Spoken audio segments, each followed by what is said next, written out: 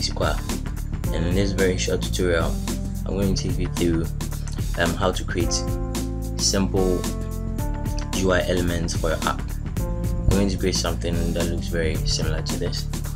We are going to create sliders, two different kinds of sliders, like this one and that one.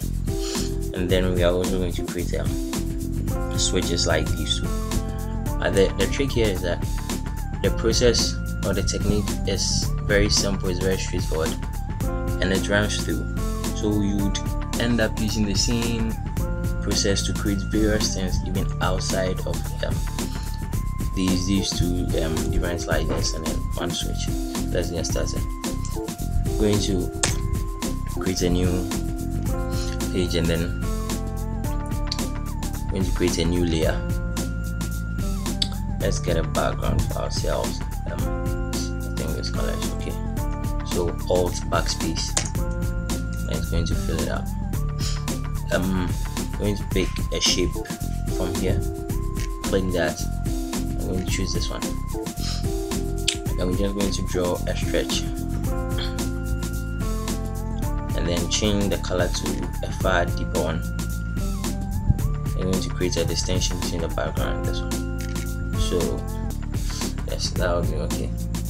Right, so we have this simple. Let's reposition. Click enter V, and then I'm going to bring the move tool. Let's duplicate this layer by clicking and dragging it onto this, or you can also just click here and I'm going to create a new one for you. And then with this, I'm going to double click here or right click on that. You can choose to double click or right click and choose blending options. And the blending options, you're going to do some very simple stuff here. The process is going to be using these simple tools, but then for this particular, I'm going to use the gradient overlay. On some occasions, you're going to use stroke, bevel and emboss, outer glow, and drop shadows. But for this particular, I'm going to click on gradient overlay, and let's see what happens. So it's going to give us direct feedback from here. I'm going to change the color from this color gradient wheel. Let's make it say green. Let's choose a color like this. And then on this side, we're going to change the color as well. Click on that, choose use color, click on this, and then you can edit this from here. Choose a brighter color, okay, and then click OK. So we are done with our first UI element, which is a simple slider. And to demonstrate the effect, I click on this and tap OK. Realize that there's going to be the background, there's going to be the element to fill our slider. So that's the very first type of slider, very simple one. I'm going to create another one. This time we're not going to use the tools, we're just going to use the selection tool. I'm going to pick a rectangular marquee tool on the new layer. I'm going to fill it up, create this, and then we like the same color, so Alt backspace, sorry, we need a deeper color, say like this one. Click Alt backspace and fills it up. One nice thing about using selection tools is that from here you can manipulate using the move tool to adjust size and anything you want. So let's get something very small. Sorry about that. I'll select the layout to again, and then move. I don't want to distort, so let's turn off the show on transform controls and move it back here. Okay, so we are going to duplicate again and then create the fill color. So I'm going to control click on this to create a selection from the new layer. I'm going to change the color, the fill color. I'm going to make it slightly blue like this. Click OK, and then Alt backspace, click outside, do a refill. Click V, tap V, sorry, bring the transform tool, and then I'm going to show, say it fills smooth level. Click on OK, and then from here I'm going to, we can either choose to use these tools, or go ahead and then use an elliptical marquee tool. And then on a new layer, it's appropriate for you to be renaming this to make things simpler for you. So let's get back to background black,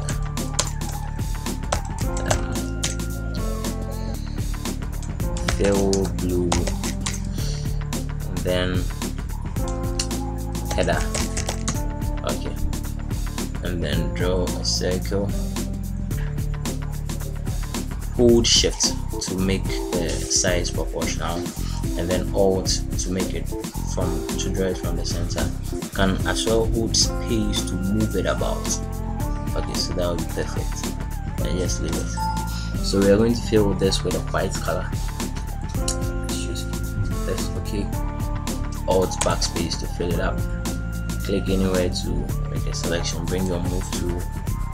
It already looks good from this angle, but that's not enough. Let's bring in some 3D kind of thing to this whole header thing. Double click on that, or you could as well right click and then sorry about that. And then this time I'm going to drop shadow. Realize that there's this, it gives you some sort of depth. So let's turn it off and see what happens. This is very flat, and this brings in some level of depth. Let's turn off this use global light, and then reposition the direction of the sun, say 90 degrees. Change this from multiply to normal. Increase opacity a bit. It already looks good. You can as well increase the size just a little bit. Okay, so our second slider is also done. Very simple. Let's get back to our old stuff and see what's left. Okay, the same techniques for these, so let's just keep that one and then concentrate on our switch now. Okay, so with a switch, we've used selection for this one. Let's go back to our old system where we use the shape. Let's select this one again, then draw the shape. Let's change this to say color red.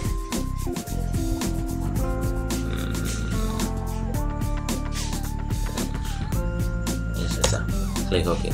Okay, let's double click here again to bring in some blending options, and then we're going to add, we could have added inner shadow, but that doesn't give you enough control. So what I'm going to use this time around is inner glow. Realize that it adds some level of white inner change to this whole thing. So I'm going to click and then make a few changes. First off, I'm going to change this color, make it something random, just to show me what I'm doing so far. When I'll change it. Okay, so this is slightly better. Change this one back to black, make it black. Okay, change from screen to normal, and then play with the size just a little bit. 16. The opacity, drop it just a little bit. Okay, so we're done with that. And then from here, realize that inner glow thing gave it some level of depth. It makes it lose that flat shape, and it makes this look as if there is a hole inside this black background. So let's create our slider from this. Let's see.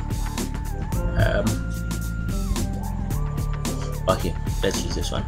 Create a new layer by clicking here, then click this. Oh shit.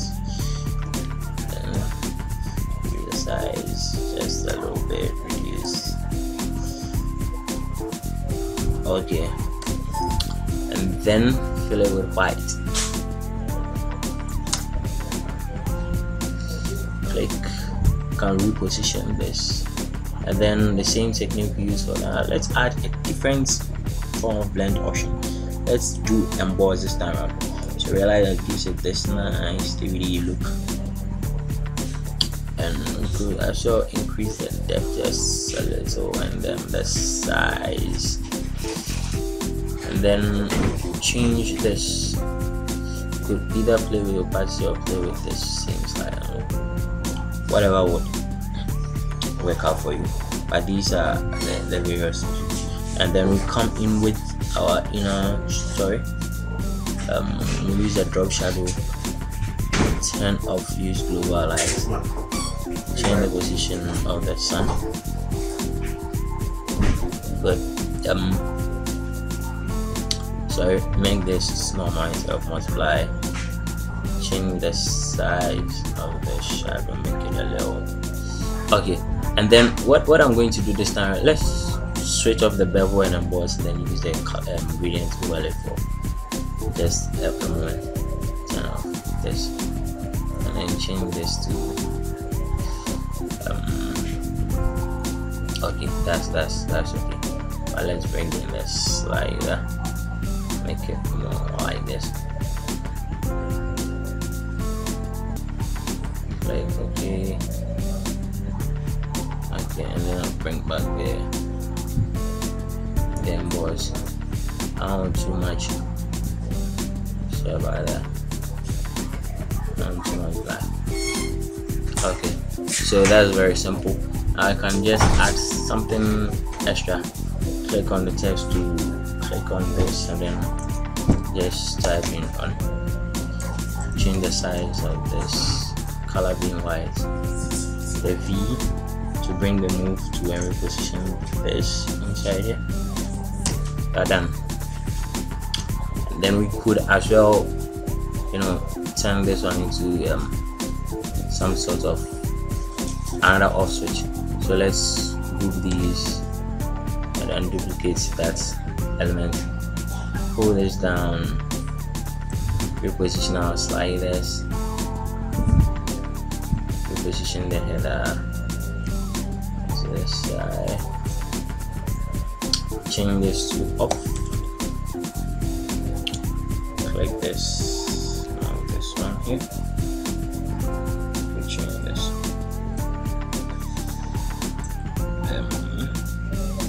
Okay. And then change this to say this. Let's pick this color. Turns off. Okay. Let's add something simple. Let's go back and add something to our header. Let's click on outer glow, change that color to the off color, make it glow that way, and then change from screen to normal, so that it's going to look white and visible. And then change the size, something like that. We're gonna as well add stroke, so it's going to add just something extra to the whole magic. That's a choice. Okay, then we could go back to the old shape and then do something better to that as well. I will click on this, make an outer glow, change the color to reflect this on red color. Click OK, increase the size just a little bit. Then you can choose to add stroke or not to add stroke. So the conclusion here is quite simple. The method is the same for anything you want to do. From here, you can choose to export as a PNG file to any system you are working on, and then at least you bring in some levels of transparency, especially with these backgrounds, and then the main layer background, and then you rather make those changes in your system. So you're going to export things like these as sprites, and I'm going to just cut them up. So this is the end of the tutorial. If you have any questions, comment, just leave them in the box below. See you. I'm out.